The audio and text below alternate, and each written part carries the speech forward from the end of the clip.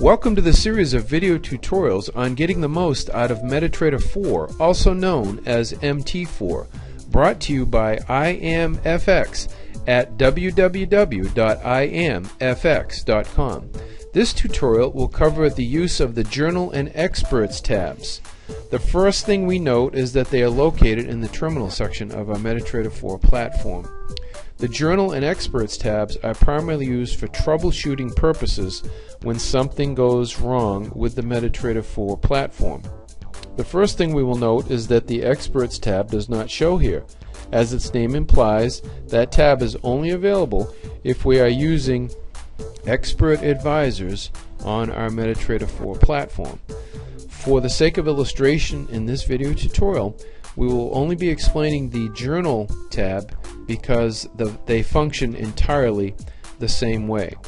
So now if we click on Journal, as its name implies, it gives us a line-by-line journal or summary of the trades that have taken place on our account. Now if we click here and make this section larger, we can see that earlier today, and please note that the time indicated in the time section in the Journal and Experts is your local time. That is not to be confused with the Market Watch time, which is based on broker server time on GMT. This would be your local time with the Experts and Journal tabs. So we can see at 14:20 today, this is my account number and a sell order was placed on my account. The next line shows that the order was accepted by the server. The request is now in process, and then it shows the order was opened, a ticket number assigned to it, and it shows the specifications of the order, the same ones that I can see in my terminal area and also in account history once the trade's closed.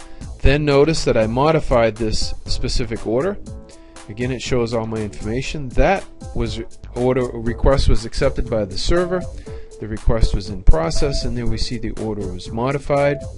And then finally, I closed this order.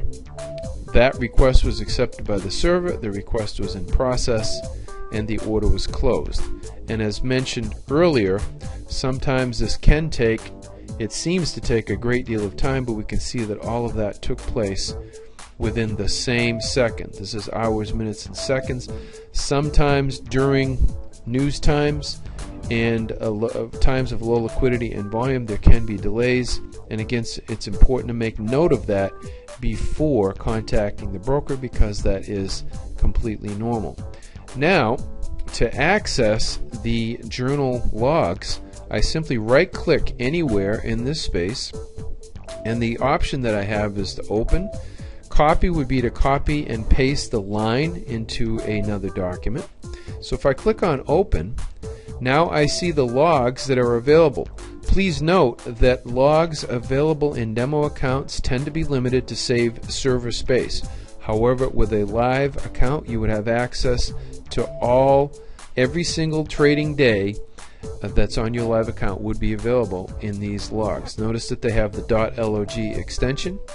To open a log, I can simply double click it, and it opens up inside of Windows automatically in Notepad, and I will see all the information for that specific day.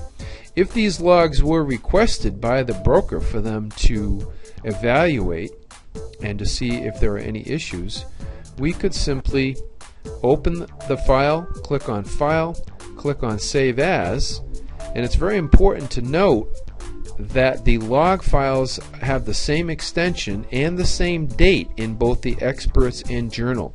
Therefore, I should want to name this, for example, put an A after it, and the second one I could put a B. I want to distinguish them, or I can totally rename them and call them anything that I want. But the default is the year, then the month, and then the date so I can put an A or B after that to distinguish them.